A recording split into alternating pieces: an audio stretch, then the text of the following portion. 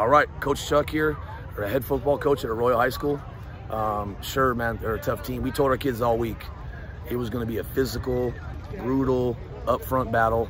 They like to protect their house here. We've been playing them for 6 years in a row.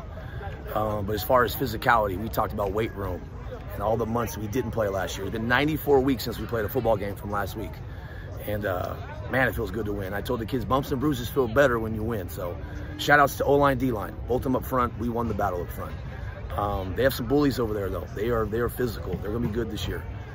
Omar Navarro, our quarterback, he's a stud, man. Probably ran for 200, threw for maybe another almost 100 yards. We have about 5 two-way guys. JoJo, Munoz, Nate G just played their ass off. They played phenomenal. And again, this is a culmination of not playing last year in spring, conditioning pods, weight room, doing the right things every single day, school, and everything into one. And we knew this was gonna be tough. So it was a hell of a battle for us. A great test. We got Bellflower next week at home. They're 1-1 going into wherever game they play, so we'll see. Other than that, it was a great crowd, great atmosphere, great energy. And that's all I really got.